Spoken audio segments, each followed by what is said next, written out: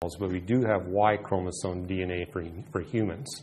By the way, there's a reason why we don't get it from the Neanderthals.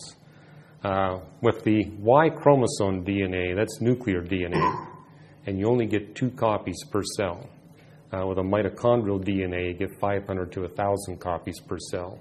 So it's a lot easier to reconstruct ancient mitochondrial DNA than it is to construct ancient Y chromosome DNA. And you say, can we go to the other bipedal primates? Most geneticists believe that there's virtually a 0 chance that we'll ever recover intact DNA from any other bipedal primate species, simply because they're too ancient.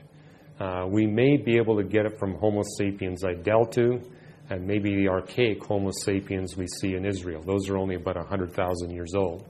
But as far as Homo erectus goes, that's 1.8 million to about 500,000 years ago. That's too much time. And that amount of time, the DNA will degrade to a point where you simply can't reconstruct it. But mitochondrial DNA, you can dig significantly deeper into the past than you can with Y chromosome. So that's the reason why we only have Y chromosome for humans.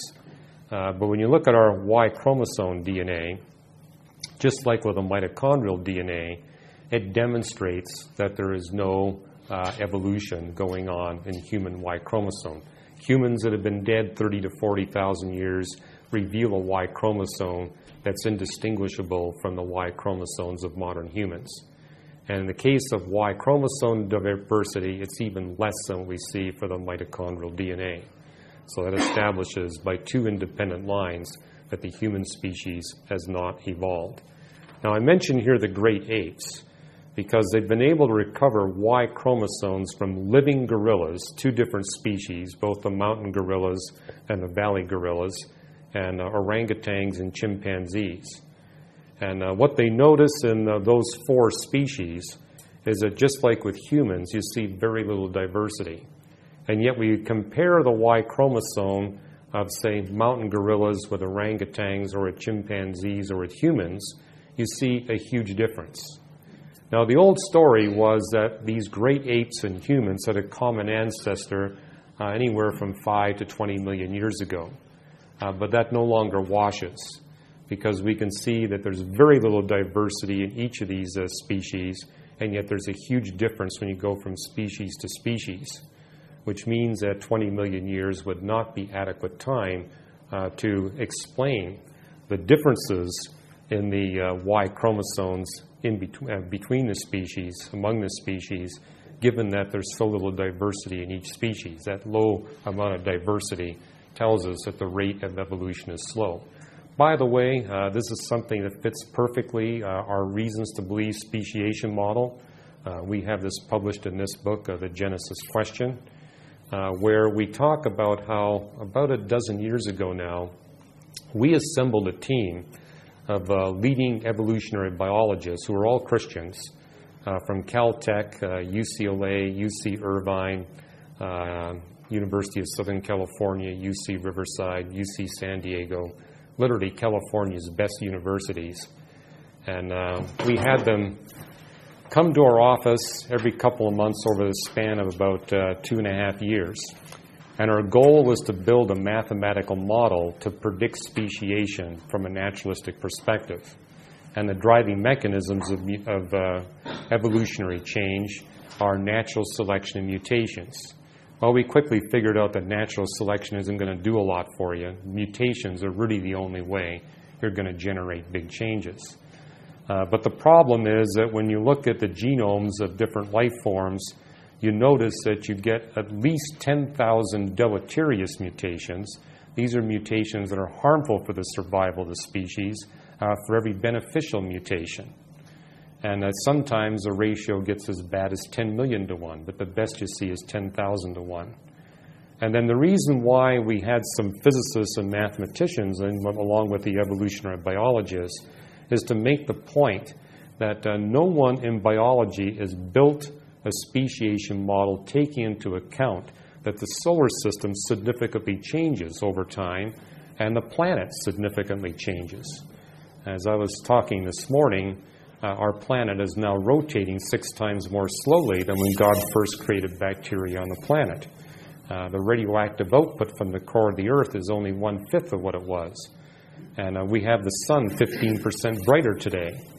And the problem or the challenge for every life form is to be able to pick up on the benefit of the beneficial mutations before that species is driven to extinction by either the deleterious mutations or by the changes in the physics of the Earth and the sun. And the bottom line is this: a species is guaranteed to go extinct before it can evolve into a different species unless its population exceeds 1 quadrillion, unless its body size is less than 1 centimeter, and unless its generation time is briefer than 3 months. That's the time between being born and being able to give birth. Well, if you look at the primates, none of them are anywhere close to those limits. None of the primates number more than a few billion in the population, and all of us have huge body sizes, much bigger than 1 centimeter across, and we all take significantly longer than 3 months to reproduce. And so this really beautifully explains why we're seeing no genetic evidence for evolution in orangutans, chimpanzees, gorillas, human beings, and Neanderthals. For what it's worth, we believe that our mathematical model is much too conservative, because our model, if our numbers were right, would predict that we would witness the appearance of a brand new bacterial species about once every year. And we've had the capacity to pick up these additional bacterial species at least for the past 150 years. And over that 150 years, we have seen 0 bacterial species come into existence. So that tells us that we were too conservative in our numbers, which is not surprising because we didn't have very good data to work with. We were just doing the best we could. But let me move on. One of the things that the Bible definitively says, all right, here we go. Got to find my cursor. You see it. There it is. Okay. What does the Bible definitively say about human origins? I mean, it says a lot, but much of it is difficult to pin down specifically. But one of the things we can be certain about is it tells us that Adam and Eve were the last of God's creation miracles. When God created Eve, he went into a state of rest and still remains in that state of rest according to Hebrews 4. This is that day of creation when God does not create new species of life. And this is something that's well witnessed by the biological community. We see all kinds of extinctions, but we have yet to witness the appearance of even one animal species in the record of nature. But the fossil record tells us that there was abundant speciation going on, and an average of 1 new species appearing every year before the human race shows up on the scene. The other thing the Bible definitively tells us is that humans were the only spirit species that God created on earth. One of the points, this book is coming out in September, Who is Adam, our latest book on our 10-book series on our testable creation model. And one of the things we point out is that if you want to destroy the Christian faith, then just prove that the human species has no unique attributes.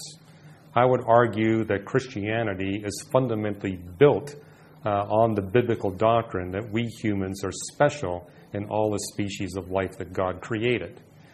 We have 3 different kinds of animals, according to Genesis 1 and Psalm 104, that God creates. There's the purely physical creatures, like the bacteria, the viruses, and the insects. And then we have the soulish creatures, like the birds and mammals, and a couple of species of the higher reptiles. And then we have human beings. The soulish animals, Old Testament definition, are those creatures endowed by God with mind, will, and emotions to form relationships with human beings. But we alone are body, soul, and spirit. And it's our spirit component that enables us to discover God and form a relationship with God. So I particularly enjoy Job 39 in the sense that it tells us how God designed these creatures to have this powerful desire to relate to us. Well, likewise, we're created to have a powerful desire to relate to God. Sin gets in the way, of course, but nevertheless, there is that spirit component to us. So we're the only species, according to the Bible, that wonders about what's coming after we finish this life.